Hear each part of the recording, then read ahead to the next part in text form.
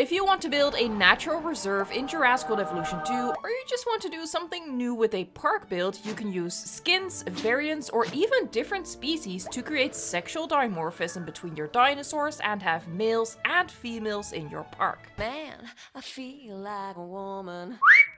This video has 15 of what I think are the best examples for differentiating males and females. As said, you can create sexual dimorphism with the right skin choices, and this works for any species in the game.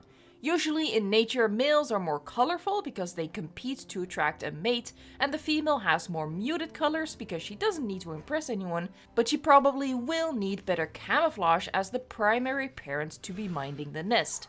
So give the males bright colors and the females grays and browns, or give the male a pattern while leaving the female patternless. If you want more pronounced physical differences between males and females, then you can try out the following combinations. First up is combining the default Parasaurolophus with the Dominion 2022 Parasaurolophus. A lot of these examples are going to use variants, and I think that is the best way to get the most out of the variants. The 2022 para just looks bulkier than the default para, which I think is more elegant. For this example, I matched up their colors pretty well, but going off of what I said earlier, that males are oftentimes more colorful, you could also go for the blue 2022 Parasaurolophus and combine it with any of the more natural colored default paras. For the Brachiosaurus, we have the 2001 model, which, with the red coloration on the head, is canonically a male, if I recall correctly. Now, in Jurassic Park 3, the Brachies that are then supposedly female look the exact same, except they lack that red on the head.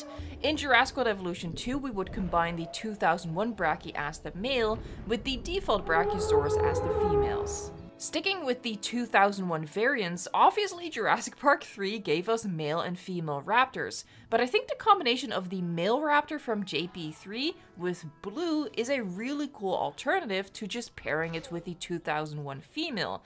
I think these two raptors go together really well because they both have that prominent stripe, it's just that their coloration and of course the quills are different. Something you can do with the 2001 female raptor is match her with Ghost. As we were waiting for the Atrociraptors to get added to Jurassic World Evolution 2 since they were missing from the first Dominion DLC, a lot of people were like, why would you even want the Atrociraptors in the game? They are just bulkier velociraptors. I don't know where that came from. Technically, they had a point, so why not use that and pretend that they are indeed just bulkier male velociraptors? In the Jurassic universe, of course. Just as the 2001 female and Ghost go together really well, so do the 1997 females and Tiger. For these, obviously, I purposefully matched the skins again. I'll show you some examples with more different skins on top of being different variants, but when you are using different variants, or in this case even different species to simulate sexual dimorphism,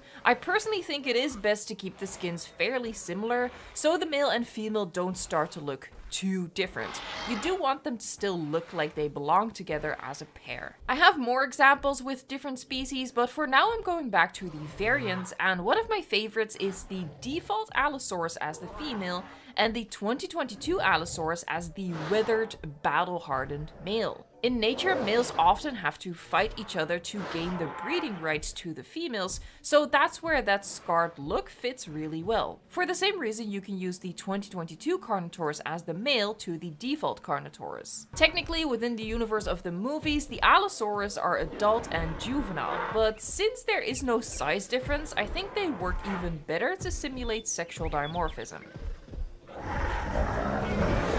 I've done a video on how you can pretend that you have baby and juvenile dinosaurs in your parks, and in that video I mentioned that the default Tyrannosaurus and the Camp Cretaceous Tyrannosaurus could work well as adult and juvenile, or as male and female. The size difference is pretty big, so I prefer these as adult and juvenile, but I wanted to share it in this video anyway as well. The same goes for the Camp Cretaceous Kentrosaurus and the default Kentrosaurus. For these, you see, I did again match the skin, but the small female is a plain green, whereas the male has a pattern and color on his plates. Sexual dimorphism expressed through the crests of pteranodons is actually pretty accurate, so I think this one works really well.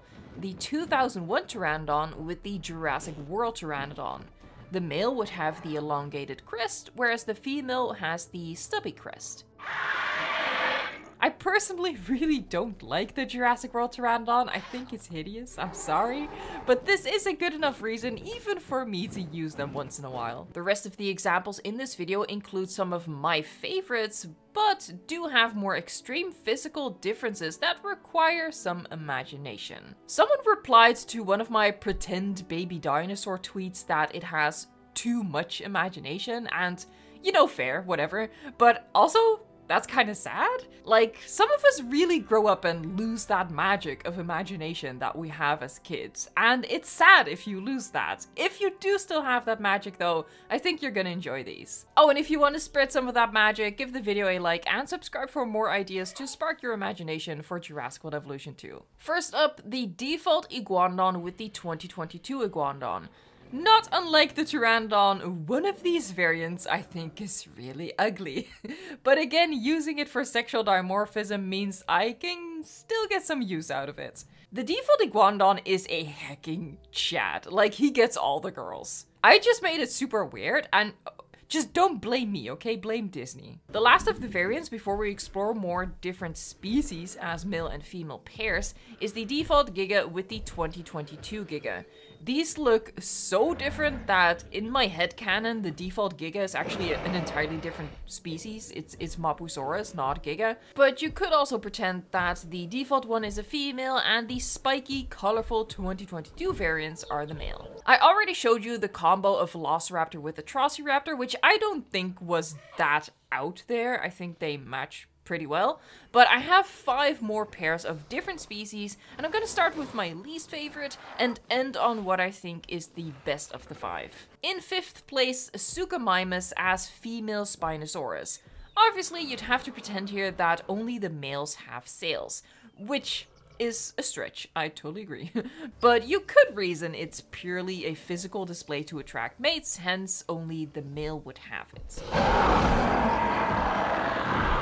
In 4th, Stegosaurus and Werchosaurus, with the females being smaller and having rounded plates. Again, a lot of squinting and imagination required, but I do think matching the skins for these works pretty well. The Stegosaurus is Amazon rainforest with Pelophylax, and Werchosaurus is Limpopo River with Rana. The bronze medal of different species to stand in for sexual dimorphism is the Merodactylus as the female version of Tropeognathus. Tropeognathus has the really pronounced crest to attract the ladies, whereas the Merodactylus has a more subtle version of this.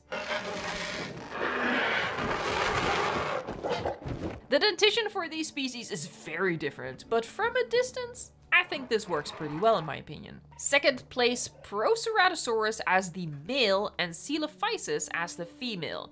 The males have the colorful crests, again looking beautiful for the women folk. Sexy. And the females have just a pointy crestless head instead. And last but not least, in 1st place, Styxosaurus with Attenborosaurus. I think these make a really good looking pair and work especially well if you match the skin colors. The idea for this video was suggested in several comments on my previous video, which was all about pretend baby dinosaurs in Jurassic World Evolution 2, so thank you so much for those suggestions, and if you haven't seen that video yet, you can check it out on the channel. I will link it right here.